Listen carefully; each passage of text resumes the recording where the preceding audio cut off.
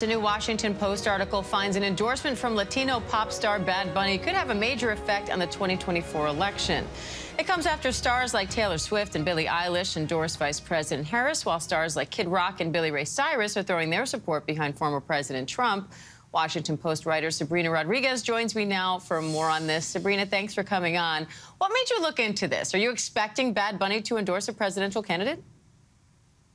We don't have the expectation yet that he's necessarily going to be endorsing, but it started just coming up after that Taylor Swift endorsement, hearing more and more Latino Democrats bring up, okay, wait, but where is Bad Bunny? Is he considering endorsing? Will he endorse? I mean, it's not something that is surprising for him to be involved in politics. I mean, over the years, he has talked about several liberal causes that would put him in line with Kamala Harris, and he has been critical of Donald Trump, especially in the wake of Hurricane Maria 7 years ago. So it sort of started to come up in that organic way of hearing Latino Democrats say, okay, wait, but should we be courting him? Is there already an effort ongoing to court him? And with the conversation that we see happening nationally and in the key battleground states around Latino voters, it feels like this is sort of that natural push of, okay, Democrats were able to secure Taylor Swift, and we've seen in the past the impact that she can have in getting people to turn out and register to vote. So naturally, sort of now there's this push to see if they can convince him as well to come out. Now, you write about how Bad Bunny is not apolitical. He speaks out most often on issues relating to Puerto Rico. So how did you find that impacts his influence? And that has been, we've sort of seen him over the years as he got involved in music and sort of became one of the biggest superstars in the world. We've just seen him really lean into that. And actually on the day that our article came out, he actually put out a song called Una Velita that is focused on, it's sort of a protest anthem and talking about the situation in politics in Puerto Rico.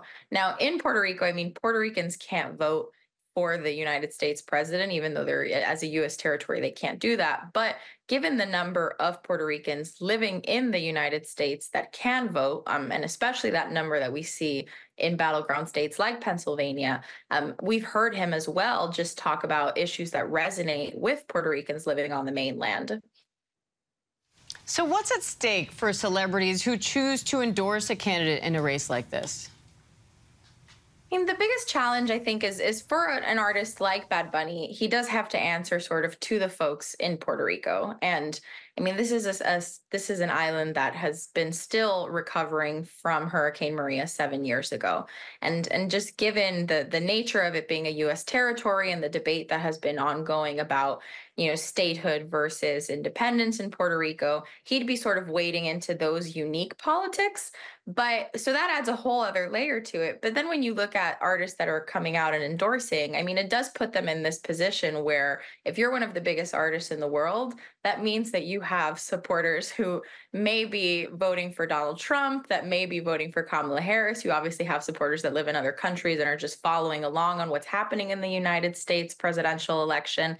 So it does put him in a unique position to sort of be criticized from the left and the right. But we've seen, I mean, how Taylor Swift handled it and sort of seeing how she navigated, making it really a push for people to register to vote, a push for people to get involved, and less of her saying, I'm endorsing Kamala Harris and therefore you should vote for Kamala Harris too. She sort of did it in a graceful way of saying, I'm letting you know who I'm voting for, but this should just make you look into politics and consider being more politically engaged. All right, Washington Post reporter Sabrina Rodriguez, thank you.